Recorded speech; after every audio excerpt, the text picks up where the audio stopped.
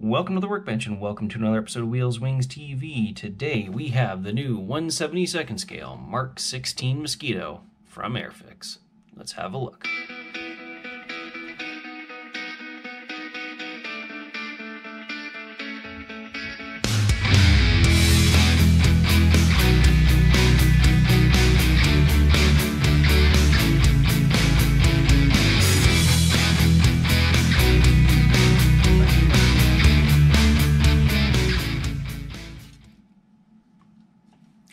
First up, we have our wings, some nice variation in panel lines, flaps and aileron hinge lines, wider and deeper than all the other corresponding panel lines.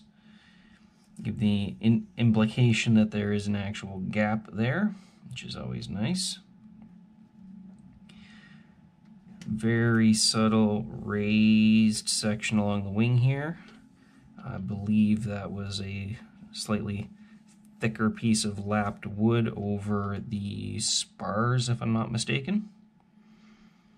And of course, a couple of access points in the engine cowling. Some little bit of rivet detail as well.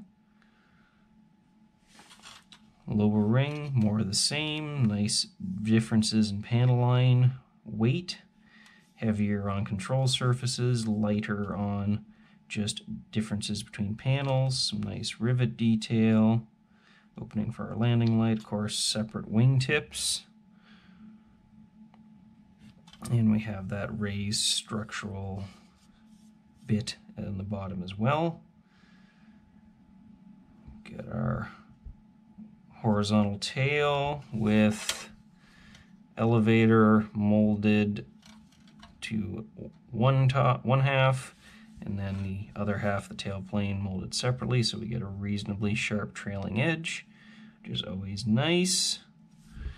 And the rudder with some very nice scalloping for the fabric.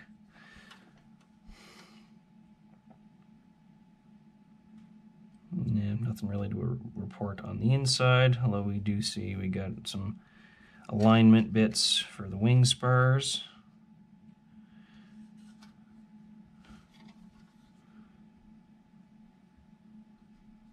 Not too bad so far. Next up, we have our fuselage halves and our engine nacelles. Now you'll notice that the fuselage is complete from nose to tail, no separate forward fuselage. So Airfix has painted themselves into a little bit of a corner, because they're not going to be able to capitalize on the variants of the Mosquito and release the fighter bomber and the radar-equipped night fighter variants as well. So maybe they're planning on just having a completely separate sprue insert. Hard to say. Looks like we're going to be limited to the bombers and the recon aircraft as it sits now. The roof of the bomb bay with our wing spars, so everything will go together nicely there. We do have very noticeable ejector pins, not really anywhere we're going to see them, but you can see there's a bunch of sludge, dirt or whatever that's transferred from the ejector pins in the mold onto the plastic. So I'm just wondering if there's not a thin film of grease or oil all over the plastic that we just can't see, so you might want to hose these down just to be on the safe side. Normally you don't really have to worry about so-called mold release. Typically the plastic is chemically engineered to release from the mold and not stick, but seeing this kind of stuff kind of makes me a little bit worried. So I would recommend probably degreasing this plastic a little bit. Of course, our engine nacelles got some nice detail for the wheel wells. It's nice external detail, panel lines, some Zus fasteners and rivets up around the cowling. And of course, the big deal with this, in case you're thinking, oh, it's just another Mosquito, these are the 2-stage supercharged Merlin engines, which necessitated a longer cowling with an extra intake and 6 exhaust stacks. So a little bit bigger, a little bit meaner looking variant of the Mosquito, but saw lots of use. So up to this point, you would have had to get resin engine nacelles and stick them onto whatever your favorite Mosquito was. So now we have it in plastic. Thank you very much, Airfix. Long overdue.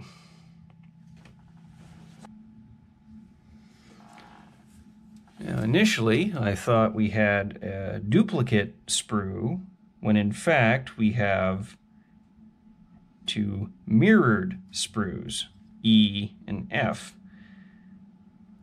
Not unless it's due to the radiator faces. I don't see why anything on here couldn't just be duplicated and why they had to mirror the sprue.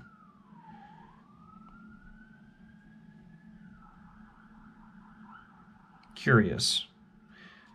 That the only thing on here that would need to be handed, as far as I could see, would be the radiator faces, in which case you could have just put those on a different sprue and saved yourself a little bit of engineering. So, whatever the reason,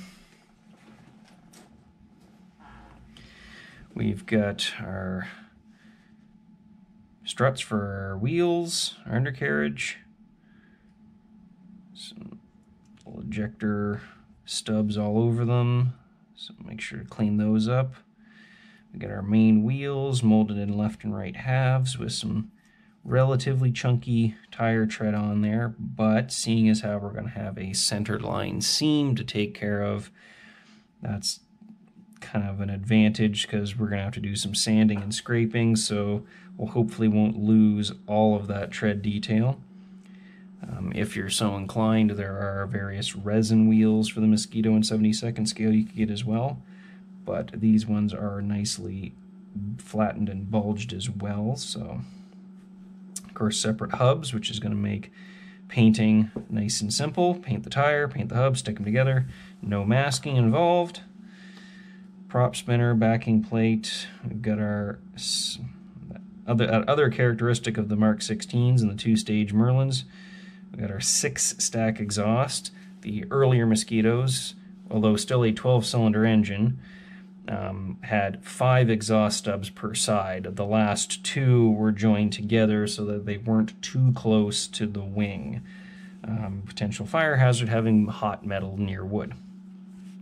But with the longer cowling on the later Mosquitoes, they could have 6 exhaust stacks per side.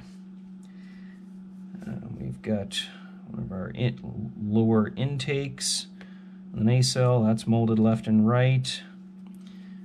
Unfortunately, the front is molded solid, so you might want to cut that out and open that up a little bit because that should be obviously a hollow intake. Got our propeller, paddle bladed. You didn't see the skinny needle bladed propellers on the later Mosquitoes. Coincidentally, that was the exact same paddle bladed prop as used on the Lancaster. We've got our little chin scoop there, the other kind of characteristic to these Mosquitoes. That's fortunately molded open, so hopefully that's a nice fit to the nacelle. A few other little bits and bobs. Got our face for our radiator, a little bit of a grill molded in there. Some landing gear components. We got our wheel well doors in our open or our closed configuration, as well as a perfectly sized sacrificial mask. So if we're doing the open wheel well, we can just block it off and not have to stuff it full of tissue. The oil tanks, which were attached to the upper part of the landing gear struts, and our 100 and something gallon wing slipper tanks for extended range.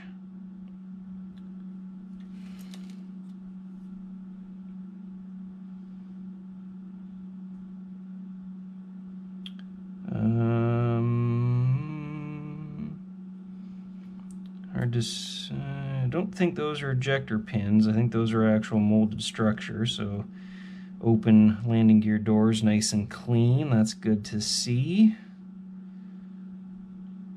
A couple of little ones right in the prop there.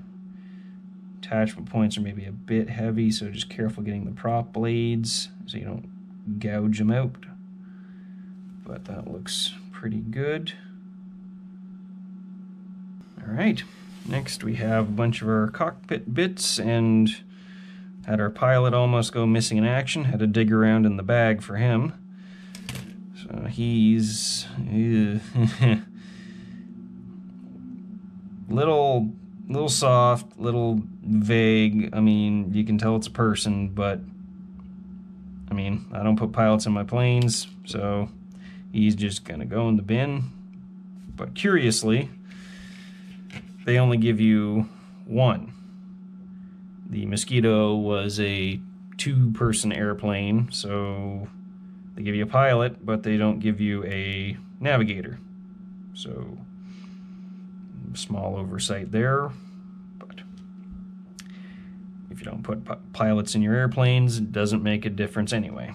So, we've got our cockpit floor.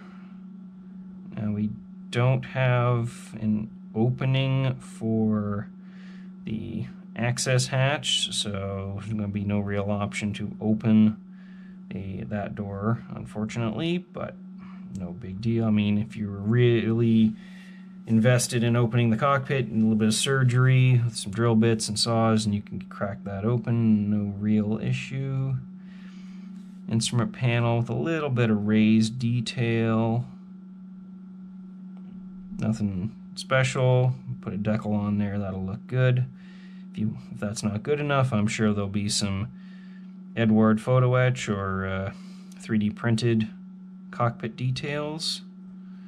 Bulkhead, some electronic boxes, tail wheel in extended and retracted options, control yoke, some more electronic boxes, another little widgets.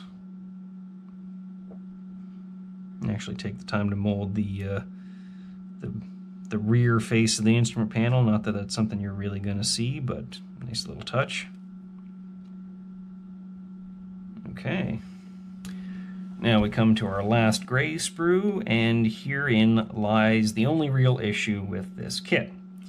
We've got 4 500-pound bombs with their ring fins, little bit thick, but not horrible. You could replace that with some metal tubing or some thin sheet plastic or brass, or spring for some aftermarket. Mounting hard points and bracketry and whatnot, the struts for opening, actuating the bomb bay doors, front and rear bulkheads.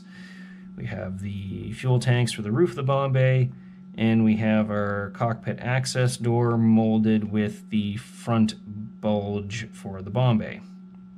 So mirroring that solid floor, we're not going to be able to pose the cockpit open, so to speak. But those things being fine, here is what we come to. The Mk.XVI Mosquito was the first variant to have the bulged bomb bay doors to allow them to carry the 4,000-pound blockbuster, which you will notice is conspicuously absent. Fortunately, the aftermarket has taken care of that.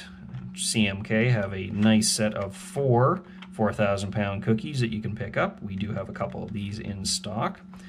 Or if you have the Airfix 72nd scale Lancaster, it does come with a cookie, so you can steal that if you don't plan on using it. Or it is literally a cylinder with a couple of nubbins and a couple of profiles on it. Would not be horrendously difficult to scratch build either.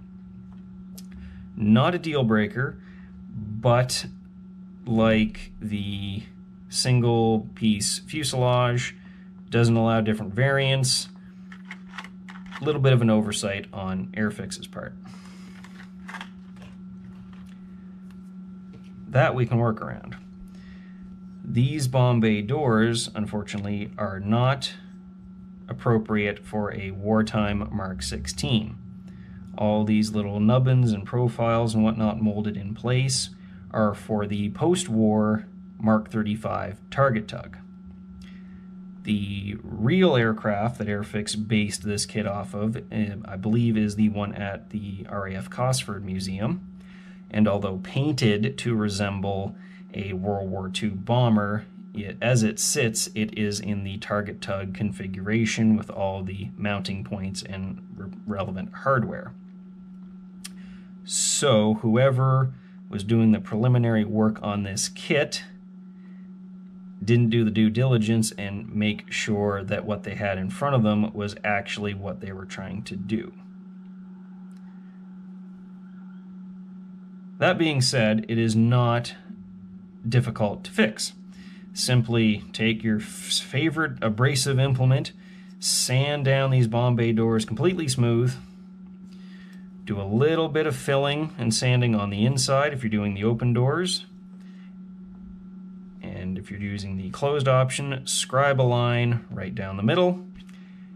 Bob's your proverbial uncle, you've got more accurate bomb bay doors. Additionally, you could go and get the Freight Dog resin set. They have a one-piece bulged bomb bay door that you can pick up as well. Or, if that doesn't bother you a hoot, glue them on, paint them up, and admire your finished Mosquito. And lastly, we have our clear parts. So we do have two main canopies, one in the more or less standard bomber configuration. The other has the big dome on top, which pretty much guarantees we're going to have the photo recon variants at some point, along with the corresponding side windows. We have the sort of overall bulged one for the standard canopy and the blister bulges which go with the photo recon variant. We've got the little windows for the corners of the nose, landing lights, I believe it looks like it's for the leading edge of the wing. We have our nose transparency. Now,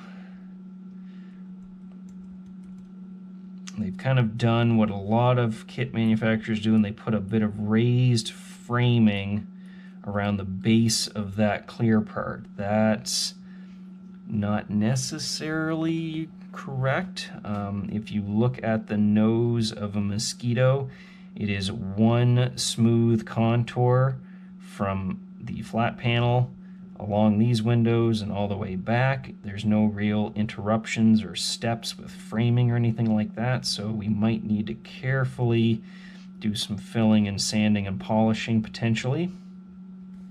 With these little windows, you always want to try to glue them a little bit proud so you can smooth everything down, polish them up. And we've got our one-piece clear wingtips marked port and starboard, so we don't have to worry about blending in the actual wingtip light itself. However, don't quote me, but I believe the Mosquito had a clear cover with a colored bulb. Normally you would just drill into the back of the piece, put a little bit of paint in there, and you have a little nubbin that looks like a light bulb. So you might have to cheat and just use some transparent paint, red and green respectively, to do those. But E for effort anyway. Clarity wise, main canopies are pretty good. Not a lot of distortion, at least not looking straight down.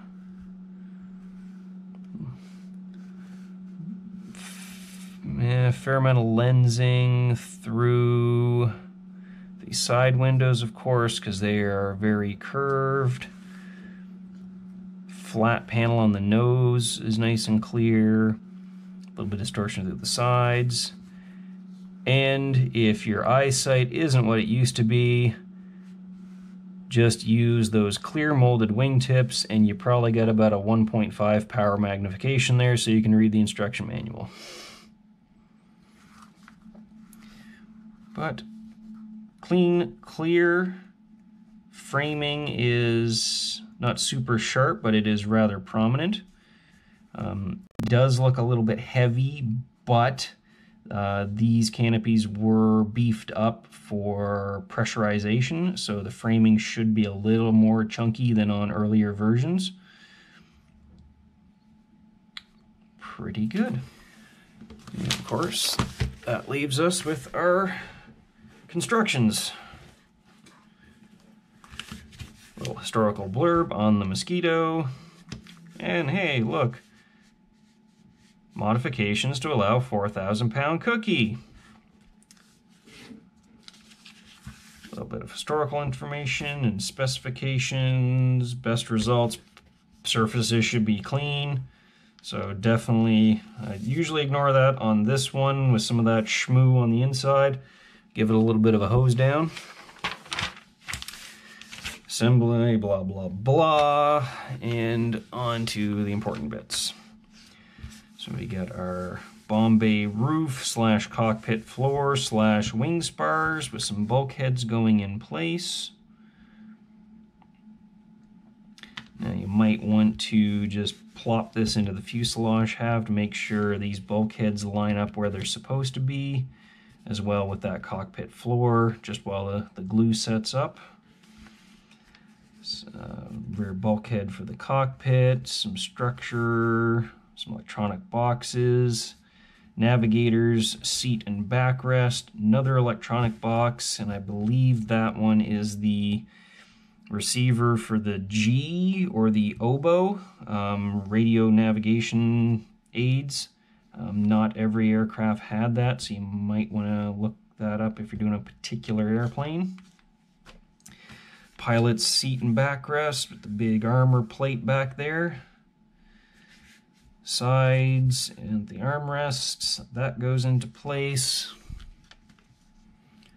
Instrument panel with the, I guess, a little bulkhead with the rudder pedals, decal for the instrument panel. That goes in, control column, vague interpretation of a bomb site. Fuel tanks go up into the bomb bay. You may want to leave those separate for painting. Bomb bay would have been that interior gray-green. The fuel tanks were kind of a red-brown Bakelite color. Little bulkhead for the tail wheel goes in. And then we can close up our fuselage. And that is exactly how they built real Mosquitoes. They built up each fuselage half on a big mold, ran all the electrical, ran all the control runs, and stuck it all together. We have our cockpit door with its clear window. So at the very least, you might want to drill a hole in the cockpit floor so that as it sits on the table, you will get some light coming through as you would on the real thing. That goes into place, and as we mentioned with the bomb bay doors not necessarily being correct for the Mk.XVI, this rear fairing here is also not quite right. This is sort of a little flap for the deploying of that target drogue for the target tug operations. This should in fact be a fairing that goes from one side of the bomb bay to the other. So glue this in place and then bulk that sides up with some milliput, or to me epoxy putty or green stuff, whatever you like. Sand it smooth, and that fixes that rear fairing as well. Little nubbin on top and on the bottom. I believe on the Photo Recon variants that was also a camera port in addition to ones that would have been in the bomb bay. Then we got our rudder going into place. They don't indicate it, but you could probably pose that left or right a little bit. Horizontal tail go into place, and they get a nice big deep slot, and they will interlock, so that's going to be nice and strong and hopefully self-aligning. And we got our landing gear. So literally use the wing as an assembly jig to make sure everything sits nice and square and true. So the last thing you want is your landing gear being all cattywampus and all over the place. So that's a nice little touch. Two halves of our tire together, and make sure we get some of that seam taken care of. Got our hubs. Of course, we can paint that separately. Wheel goes onto the landing gear. Wing with the landing light, and if you want those slipper tanks, you got a couple of holes to open up. Top and bottom of the wing. We got that clear wingtip going in place, so make sure you mask off that navigation light. And we have our exhaust, so those two sections of 3 come together to make 6. And they got a handy dandy little box that they glue onto the inside of the nacelle. I generally prefer if you can install exhausts after, so that make painting and weathering them up a little bit easier, but you can always just mask around that and spray them an appropriately burnt metal color. Same thing on the opposite side. And front rear bulkheads for the wheel well. Our little nubbin for attaching the propeller. Nacelle goes together. We got our little chin going in place here. Hopefully that's a nice fit here. We don't have to worry about destroying a bunch of these fastener details. And we've got our lower intake here. I believe that's the carburetor intake, and the one underneath the prop is for the supercharger, if I'm not mistaken. Could be the other way around. But once again, that's molded solid, so you'd want to carve that open, make it actually look like an intake. And a lot of aircraft had a little mesh screen stuck in front of it to keep it from getting clogged up with ice. So probably have to source some sort of photo etch for that. And if you're doing wheels up, cut these little nubs off, glue your door in place. That should hopefully be a nice fit. And nacelle goes into place on the wing. If you are not doing wheels up, they give you this handy dandy little molded, basically they just copy the closed Bombay doors, but with a few notches for the attachment points, so you can stick that, so you can paint your wheel well up, stick that in place, and not have to shove it full of tissue for when you paint the rest of the airplane. Or you paint the rest of the airplane, mask around that opening, and then paint at the end. So 6 1/2 dozen against the other. Radiator faces slot in with some handy arrows indicating orientation.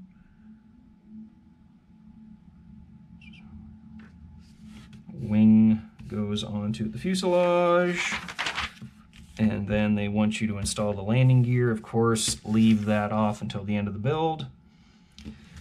Doors, leave them off. Prop, leave that off. And that's one whole side of the airplane, and landing gear, etc. Nacelles, wash, rinse, repeat for the opposite side. Once again, leave your landing gear, leave your props, leave the doors, leave that separate until your final assembly.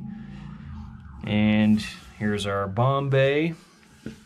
So our closed option, once again, let me reiterate, these shapes on here are only for the target tug, not for the bomber, so sand that smooth, scribe a line down the center, and you've got what it should be.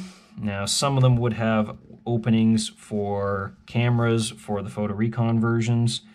You might need to put those in if you want, but at the very least, sand that perfectly smooth, scribe a line, and you're 90% of the way there. Also, as I mentioned, that rear fairing, so glue the cockpit, glue the bomb bay doors in place, and then that gives you the full contour there to match up with some epoxy putty. And then that will look like it should. If you're doing bomb bay open, you've got to install your actuators, attachment points for all the bombs, which are keyed so you get them in the right place. Hard points go in, and of course those are for the 500 pounders. Now, additionally, because these doors are for the target tug, you do need to scrape down this bit here and do not install this piece, because that would interfere with the bombs if it was to close. So leave that off, sand that smooth, and those are fixed. Now, of course, if you were going to use one of the cookies, you would not have these hard points in place, these attached, if I'm not mistaken, with just a simple strap that went from one side to the other with a simple little release catch. So they'd hit the button, that would let go, and the bomb would drop. Don't quote me, but research that if you need to. Then we got our slipper tanks going together. Those get installed. I would be tempted to leave them off until later. Sometimes you would see these painted differently to the rest of the airplane because they would mix and match. So you might see gray ones on a black plane, or silver ones on a gray plane, or blue ones, or one blue and one gray, or one silver, one black. Up to you. We've got our lone pilot by himself with no navigator, so he has no idea where he's going. No wonder he looks so sad. Got our standard canopy with the side windows. That goes into place. Hopefully that's a nice snug fit. We've got our little corner windows go in. Like I mentioned, depending on how those fit, you might want to glue them a little bit proud of the surface. A little bit of super glue very carefully, sand them perfectly flush, and then polish them back to clarity. As with the nose transparency, that should be a constant, smooth contour all along here, so you might need to do a little bit of filling, a little bit of sanding, a little bit of polishing. Tail wheel in extended or retracted position, pitot tube on the forward edge of the vertical tail, and we have a finished Mosquito. Paint options, we've got 571 Squadron from the Pathfinders. These were always the best Mosquito crews in the Royal Air Force, the best navigators and the best pilots, because they needed to make sure they knew exactly where they were going, because the hundreds of Lancasters and Halifaxes follow them were expecting these guys to mark the target so they could hit it. Standard sort of paint scheme, medium sea gray on the bottom, ocean gray and dark green on top, with some pretty blue spinners. Note, when ML-963 was photographed in September of '44, the aircraft had just returned from repairs at Hatfield, which was the de Havilland factory. This is evident from replacement panel in gray on the port upper wing, and the nose step markings above the radiators repainted in what appears to be ocean gray. The spinners appear to be a mid-blue, not unlike PRU blue. So you've got a little bit of artistic license there. This panel here being a different color, the panels over the radiators being a different color and not having the big red X's on them, and the spinners being some sort of blue. And no matter what you do, somebody will tell you it's probably wrong. And 109 Squadron, also in 44, black with the ocean gray and dark green upper surfaces, and these ones we do have that big red no step X marking. Slightly unusual seeing a black bomber mosquito. Typically you only saw the early night fighters painted overall black. You didn't see it on the bombers too often, so that's kind of a nice change of pace.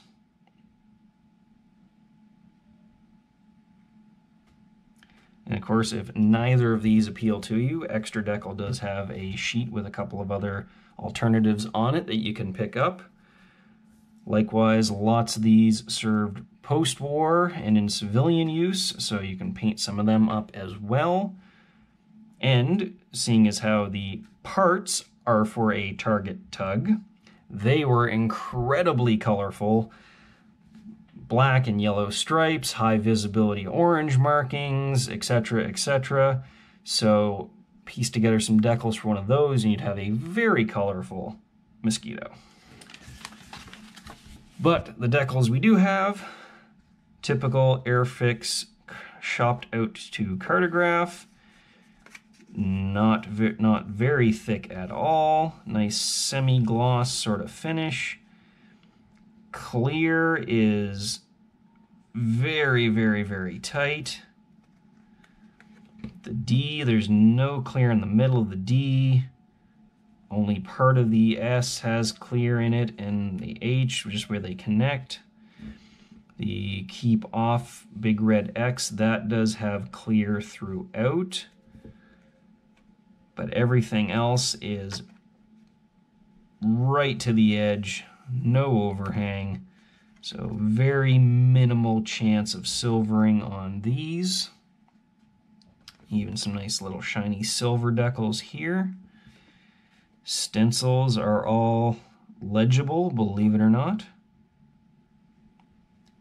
Those should be drama-free. So, the new 1/72nd scale Airfix Mosquito. On the upside, we finally have a 2-stage supercharged Merlin-engined Mosquito in plastic with no resin conversion work to have to be done. On the negative side, this is not exactly a Mk.XVI as they say it is. Parts of this are more appropriate for the Mk.35 target tug. A lot of people are going to want to sharpen their pitchforks and light the torches and go down an angry mob Airfix for making such an obvious goof. But I think they can capitalize on this, because typically the more obscure, for lack of a better word, options need to be converted from the standard version. Airfix have given us the lesser known version out of the box. So, in addition to a photo recon boxing, which we're probably going to see, Airfix can capitalize on the fact that the parts in here are for a target tug and include some decals in a future boxing for a target tug, because like I said, they were incredibly bright and colorful, and I think that would sell very well, because if there's one thing modelers like more than iconic aircraft, it is iconic aircraft that look different from all the other iconic aircraft, and especially when it comes to British planes, all in the same greens and grays. Having something with yellow, silver, and orange is a nice change of pace. So, I can't promise there'll be a complete build review of this kit, but if you would like to see how I go about correcting some of the issues with this kit, leave me a comment down below to the effect, and I'll see what I can pencil into my busy schedule. This kit is available on the Wheels Wings Estore, so you can head over there and pick one up, link down below. And if you'd like to see more content like this, make sure you subscribe, hit that like button, and we'll catch you next time.